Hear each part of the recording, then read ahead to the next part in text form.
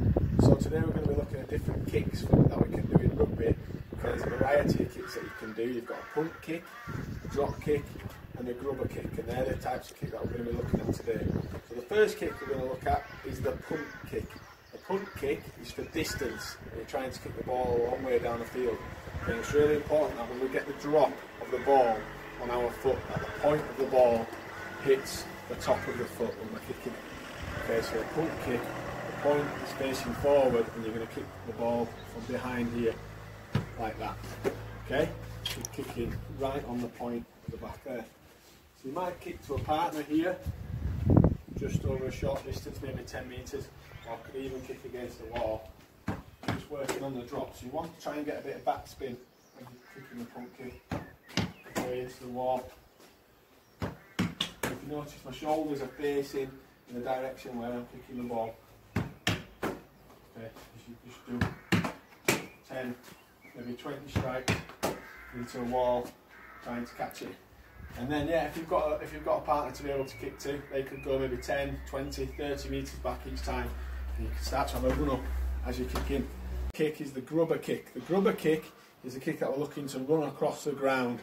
Okay, so we're not necessarily looking for distance, we're looking for accuracy, but grubber kicking the ball through for somebody else to run onto. Okay, so when we kick the grubber kick, we this time want to kick the ball at the top, so we create some overspin like this, so it runs forward. So again, you'd have your shoulders square to where you're kicking, and this time you kick the ball on top. Okay, so again, on top, so it dribbles forward. Okay, so this time I want to get it a little bit harder, so we're going to kick it to a wall. Okay, so you're kicking it into the floor, so it creates the overspin. See that? So it's dribbling forward, top of the ball,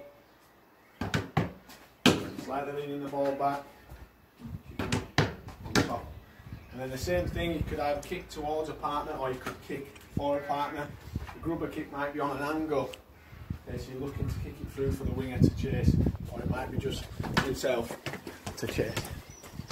The last kick that we're going to do is the drop kick. Okay, the drop kick is really important in rugby because it can score you 3 points if you kick it over the goal, but also at a restart as well. It's the kick-off has to be a drop kick.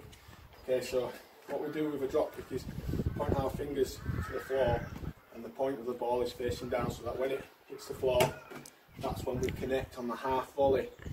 Okay, so as the ball's dropped, we intercept with our foot. Okay, which is quite hard to demonstrate without actually doing it. So drop the ball through just as it bounces, so if you just get to there, that's when the leg should swing through. So looking to hit the ball in the middle.